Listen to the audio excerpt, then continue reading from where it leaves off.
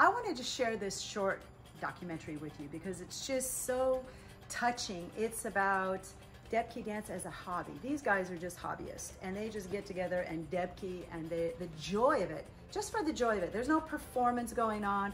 They just have connected. And something that really touched me here was when they talked about holding hands and how it's a sign of connection and brotherhood and love. And it's just like such a profound thing, especially at this moment in life when we are in a quarantine and we feel a little bit separated. So the depth of that connection really touched me. I dare you not to smile when you watch these guys dance, especially the little boys. They're just, oh, they're so cute. And they talk about Dabke being part of their soul, ruhi, ruh.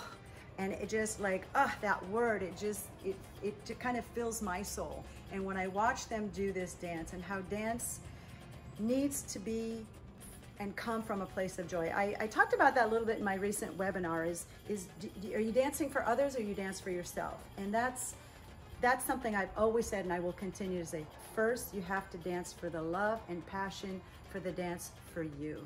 And then you share it with others. It's all about the joy of it and sharing that joy with others. So I hope you guys enjoy this little bit of Dabke.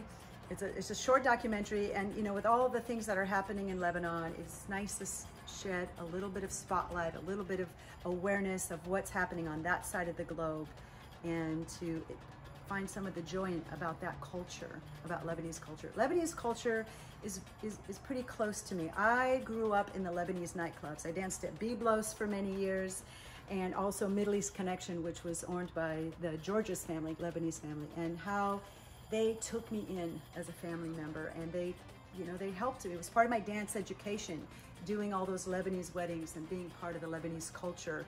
As an outsider, they really welcomed me in. And also, my husband is Lebanese. So it's a little bit a part of my life for many years, and I'm just so honored to share these beautiful things of their culture, and something I've been a fan and a supporter of for many, many years. So hope you guys enjoy it. Can't wait to hear your feedback and comments about it. So put a comment below, and we'll see you guys soon.